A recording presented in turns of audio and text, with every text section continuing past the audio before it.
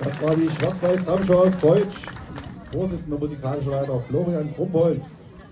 Und als nächstes, als direkten Gegner, sehen wir die Beats 26 Drumline der SG Mittenwalde.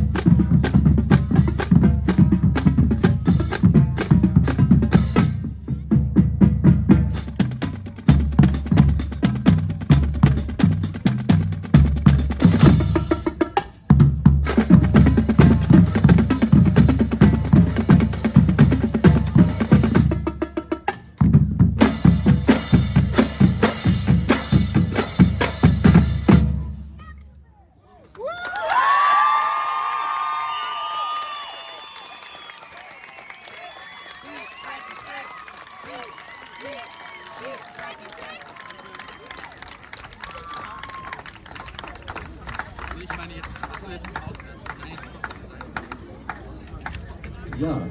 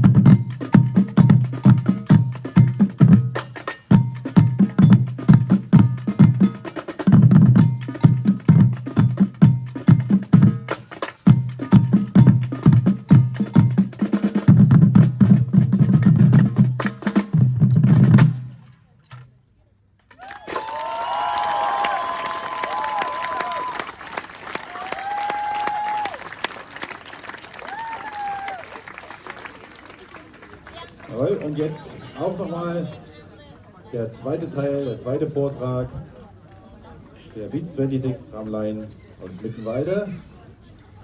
Und danach gibt es sofort eine Entscheidung.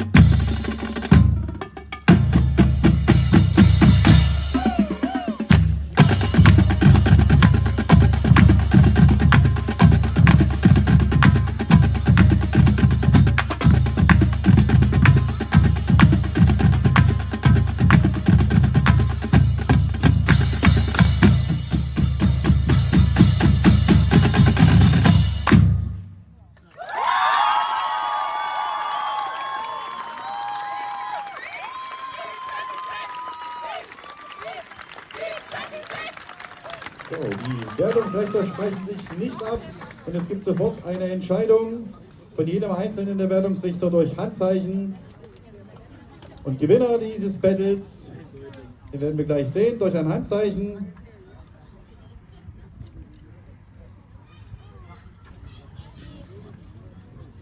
Jeder einzelne Wertungsrichter gibt sein Zeichen ab. Gewinner ist...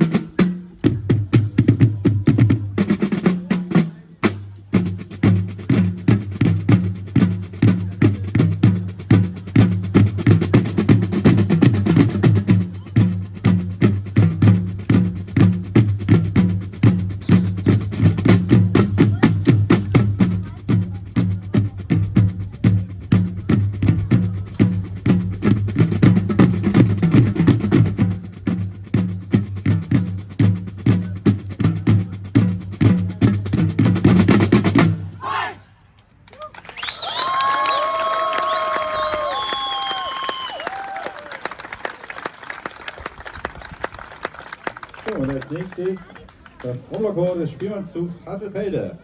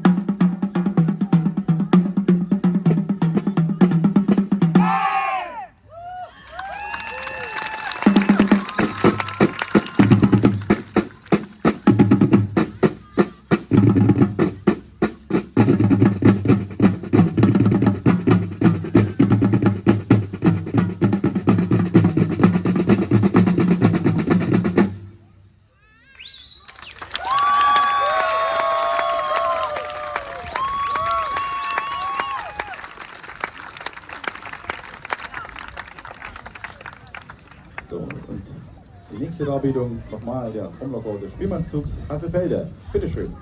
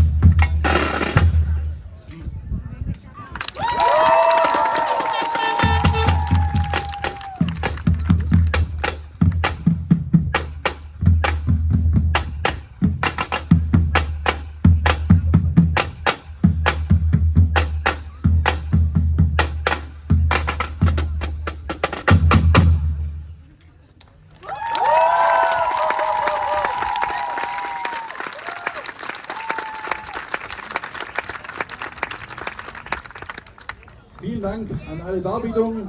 Und jetzt haben wir wieder sofort die Entscheidung. Die Juroren begeben sich in die Mitte und werden mit Handzeichen bekannt geben, wer Sieger aus diesem Battle ist. Bitte schön an die Juroren, Ihre Entscheidung.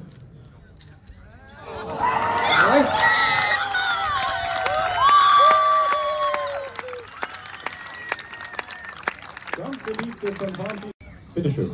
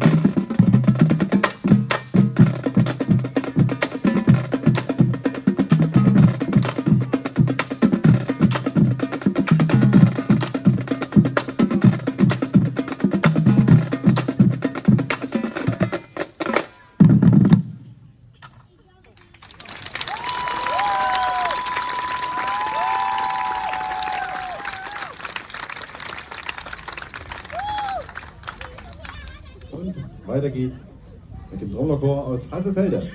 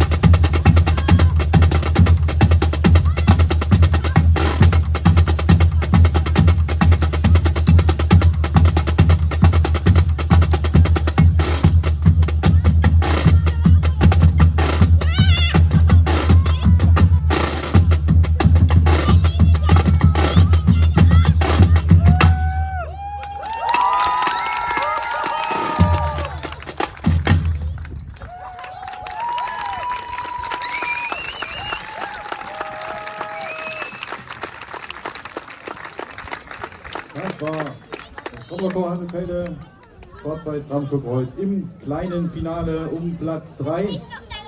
Die Juroren begeben sich in die Mitte. Und gleich werden wir wieder durch Handzeichen erfahren, wer dieses Battle gewonnen hat und somit den dritten Platz im heutigen Drum Battle belegt. Die Jury, bitte schön um eure Entscheidung.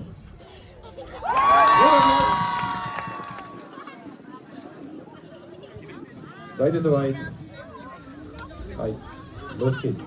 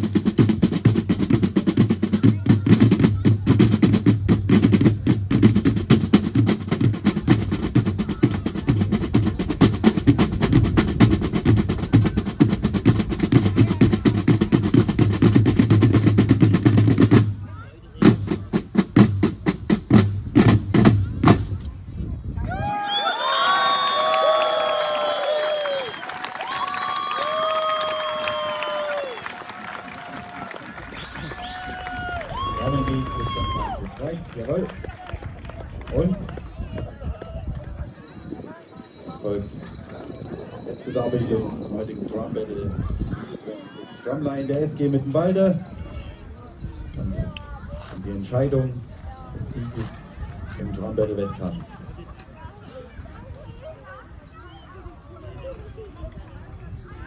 Mittenwalde, seid ihr bereit? Los geht's.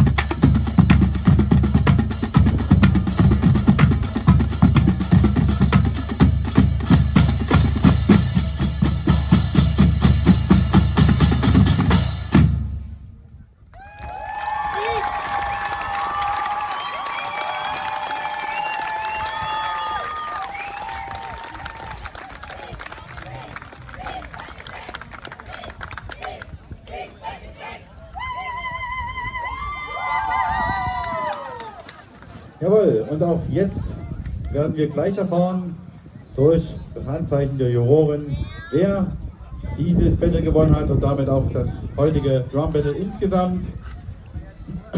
Die Jury, habt ihr eine Entscheidung getroffen? Ihre Entscheidung? Mittenwalde!